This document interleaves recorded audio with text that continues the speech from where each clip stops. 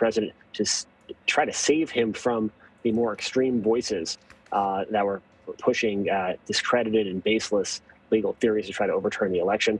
And the president didn't, in many cases, rejected the more sober advice from the people on his staff to embrace sort of conspiracy-minded voices from Rudy Giuliani, Sidney Powell, and others. And then we got a clear, sort of clear documentation that the president's drop-in that suggested that even he would go to the Capitol on January 6th was in fact premeditated. There'd been some reporting on that, but now the committee brought the receipts. That is the sort of thing that helps sort of paint the events of that day with a lot more clarity and resolution. And there's a lot less supposition. It's really all there in the record.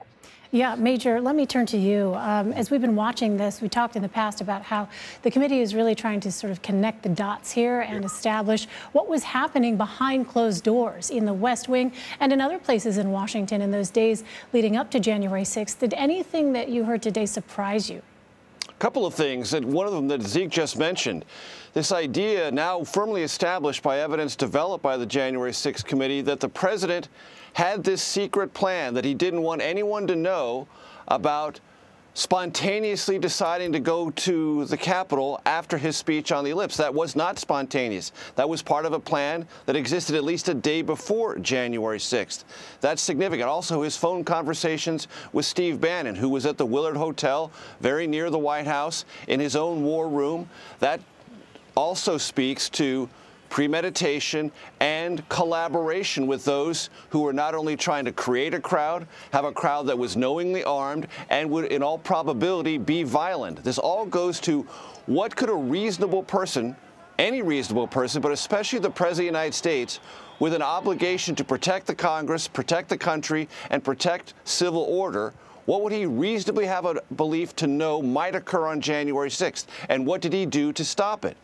We have mounting evidence that the president had every reason to know, expect, and believe there would be a large crowd, it would be violent, and it could do violent things to stop an official proceeding. And what did he do with that knowledge? Aid and abetted. That is what the committee, I think, made searingly clear today. Yeah, and Sean, I want to turn to you now because we did hear little bits and pieces from former White House counsel Pat Cipollone from his closed-door testimony for the first time today. We are going to hear more in the next hearing, but what kind of insight did we gain from what we did see of his testimony? And do you think we learned as much as we expected?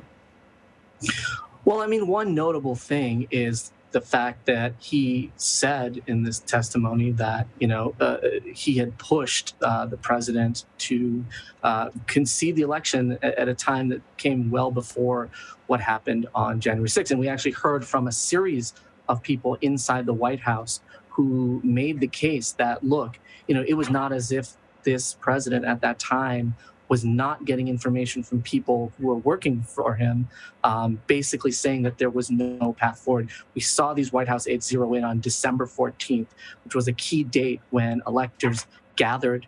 And that was seen, according to this testimony that we saw today that was played on video, by these White House aides, including one who told this to the president directly, according to his testimony, that, look, this was it. This was sort of the end of the line. And so I think we established, at least based on this testimony, that the president did hear from people inside the White House, people who were very, very close to him, who tried to make clear to him that there was not a path forward. And I think the committee's point in presenting that information from Cipollone and from others is to say, look, this president knowingly moved ahead anyway, tried to move ahead to try to overturn this election, knowing what other people had told him. The whole point of today's hearing was to establish intent on the part of this president to stoke this attack on the Capitol. We've seen in previous hearings details about what happened that day, some other officials and how they conducted themselves. But, this is a very, very significant moment in this series of hearings because it was a very, very clear point today. And that point was to establish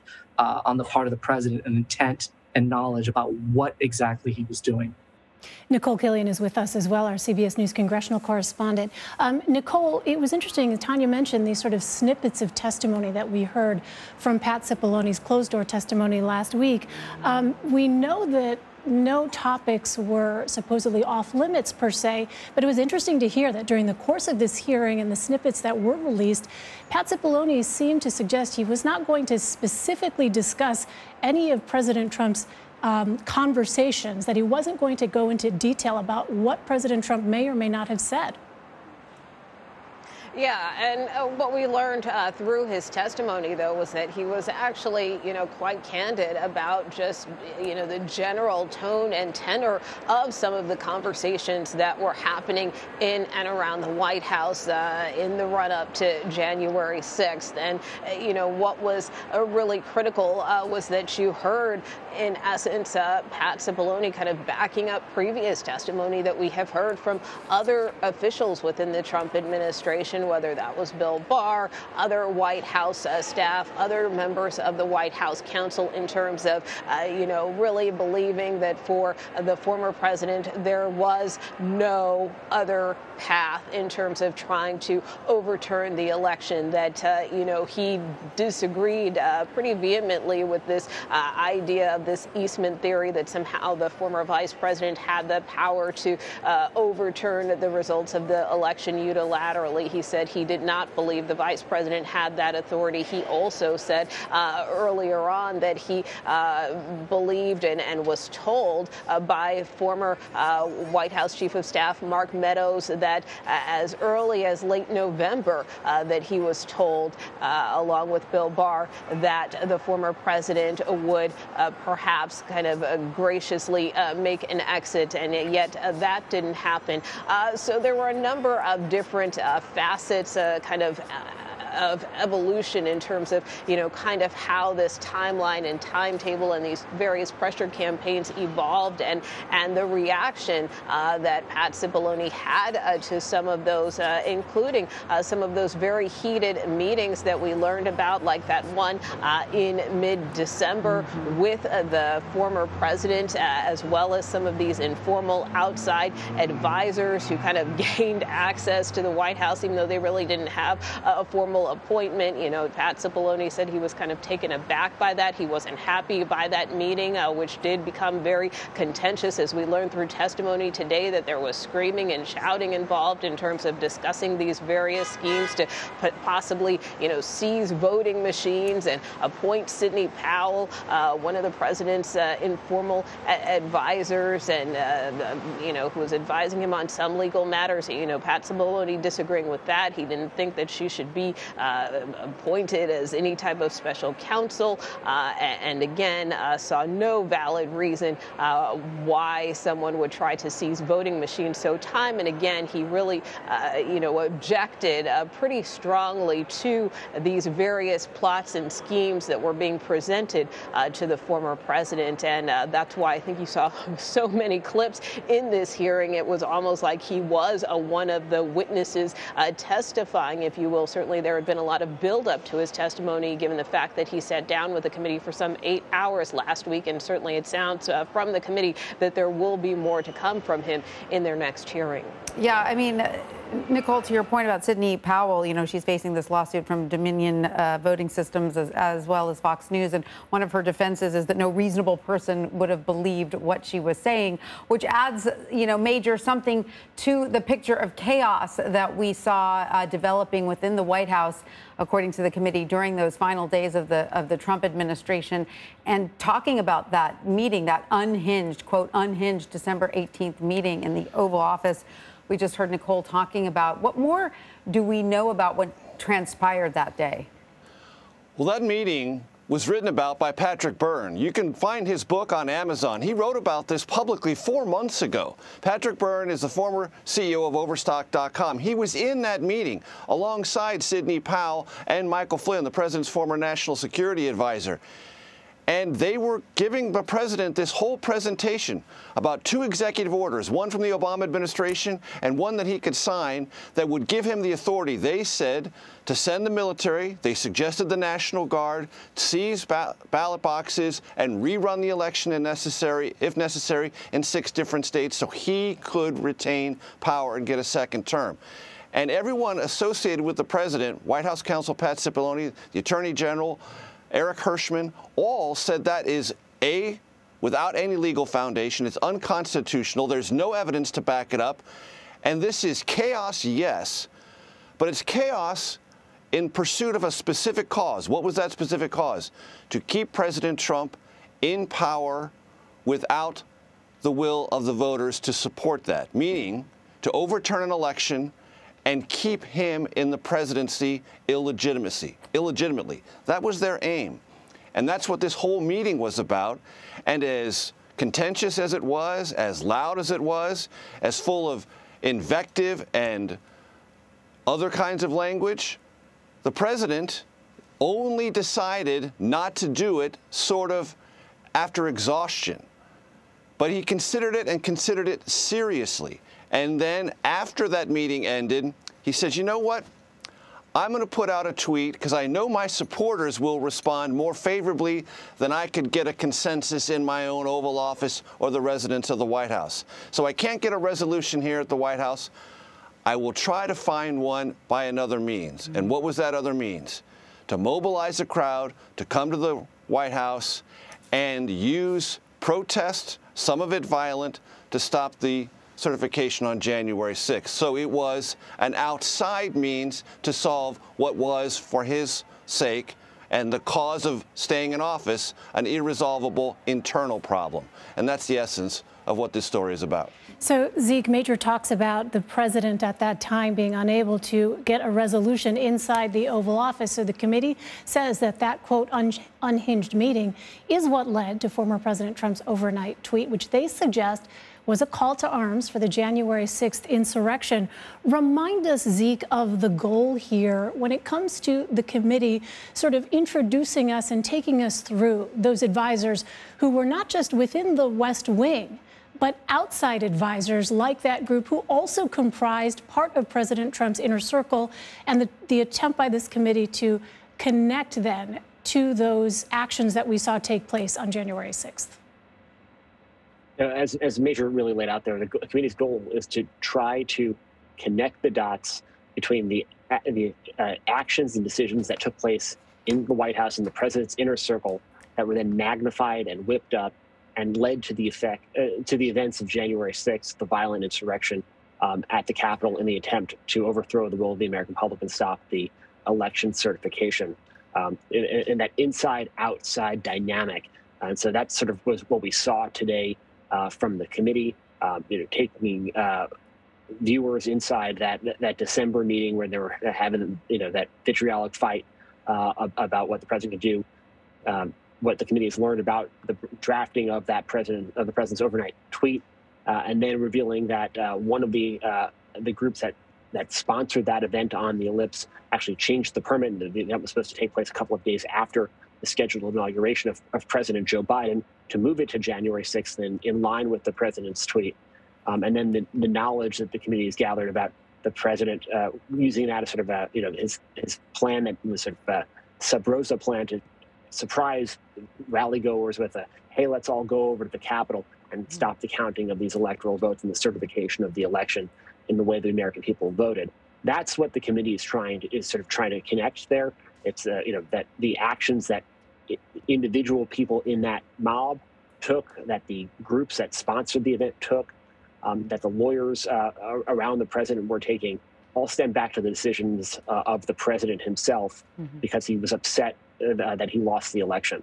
And they're trying to connect those dots there. A lot of American people sort of know this happened.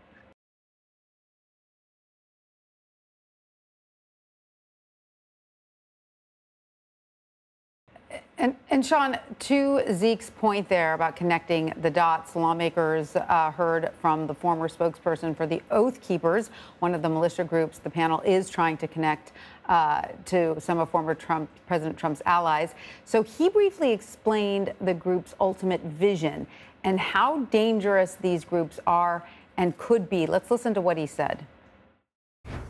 I think we saw a glimpse of what the vision of the Oath Keepers is on January 6th. It doesn't necessarily include the rule of law. It doesn't necessarily include, it includes violence. It includes trying to get their way through lies, through deceit, through intimidation and through the perpetration of violence, the swaying of people who may not know better through lies and rhetoric and propaganda. And so, Sean, how successful do you think the House Select Committee was in not just linking the former president's inner circle, but perhaps even the president himself to these far-right extremist groups? Yeah, I think what the committee tried to do today was present pretty direct evidence of what happened after the president at the time issued that tweet in late December, where he said there was going to be a big protest in D.C. on January 6th. Will be wild. And they tried to trace very, very specific things, very, very direct things that happened in the aftermath. You know, we saw evidence that there was one group that didn't even intend on being in the Capitol area on January 6th who changed their plans as a result of that. We heard from a rioter who participated in this violent attack on the Capitol by a pro-Trump mob say explicitly that he was motivated to go there because of what he heard from, at that time, President Trump on social media. We heard, other pieces of evidence that was presented at this hearing. One online Trump supporter talking about a, quote, red wedding, which was an apparent reference to, violence. And so I think what this committee set out to do today was to say, look, here's a tweet that the president put out, and here are some very, very specific things that happened in that aftermath. Here are some people who followed that tweet with very, very specific actions, in some cases attending this violent attack, in some cases spreading violent rhetoric online. And so, I think they sought out to be very, very specific in what they were presenting today on that front, and how that's connected specifically to the president's words, not necessarily just the White House or what they were saying at the time, but specifically President Trump and what he was saying on social media at that period of time. Major, at the very end of the hearing, as we've mentioned, Congresswoman Cheney hinted about possible witness tampering. Let's listen to what she said. After our last hearing, President Trump tried to call a witness in our investigation, a witness you have not yet seen in these hearings. That person declined to answer or respond to President Trump's call, and instead alerted their lawyer to the call. Their lawyer alerted us. I mean, Major, that was quite the revelation. What are the potential implications there? Witness tampering, obstruction of justice. Very simple. You can't do this. It is an official congressional proceeding. Some close to the former president have suggested it's not. Taken that argument to court, lost repeatedly. This is a legitimate congressional committee with a mandate to conduct an investigation with all the powers accorded to Congress in pursuit of that investigation. One of those is subpoena power. Also, anyone that is a witness before a committee of this nature ought not to be tampered with. And that is the implication of a call from the former president.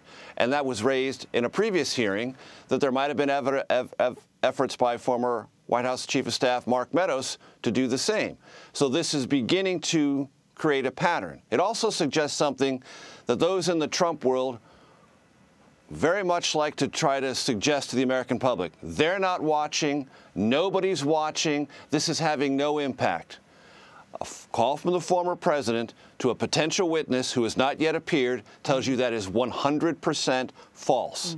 That the former president is watching, that those close to him know that this is bleeding him. The polling data suggests that this is having an effect. And this entire story, told principally, if not entirely, by Republicans and those who worked in the Trump White House, is having a materially negative effect on the president as all this evidence continues to pile up. Yeah, it is powerful to hear this testimony directly from people who worked under the former president. So, Nikole, where does the House Select Committee go from here? What's next? We do know we still have to hear more from Pat Cipollone. There was that witness that we don't know who that is, that we just heard turned down the call from former President Trump. Could Liz Cheney have been referring to Pat Cipollone? Who do you think she may have been referring to there? I don't want to speculate at this point, simply because the committee has interviewed so many witnesses. But we do know, obviously, that the next hearing that they intend to have, which could happen as soon as next week, is really aimed at focusing on what happened January 6th. What happened in that 187 minutes from the time the riot started to when the former president sent out that message telling his supporters ultimately to go home. And so many questions the committee has had throughout the course of its investigation as to what the former president was doing, what was his state of mind, how was he responding. And so we really expect that to really be the crux of that next upcoming hearing. And as you heard Chairman Benny Thompson say, in the view of the committee, they in essence believe that the former president was derelict in his duty. And so I think that really will be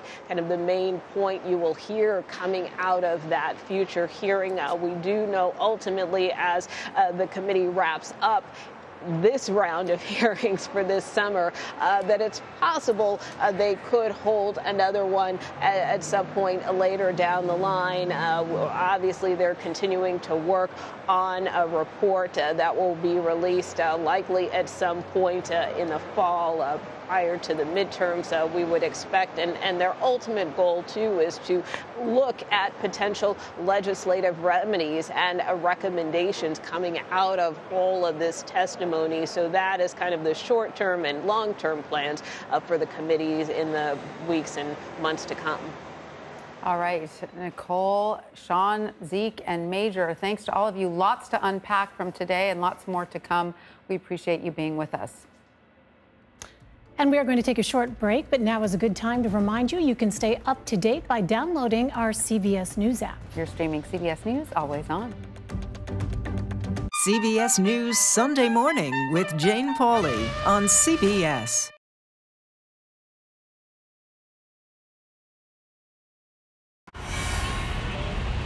You ready? A generation of kids opens up on CBS Reports. I just want to be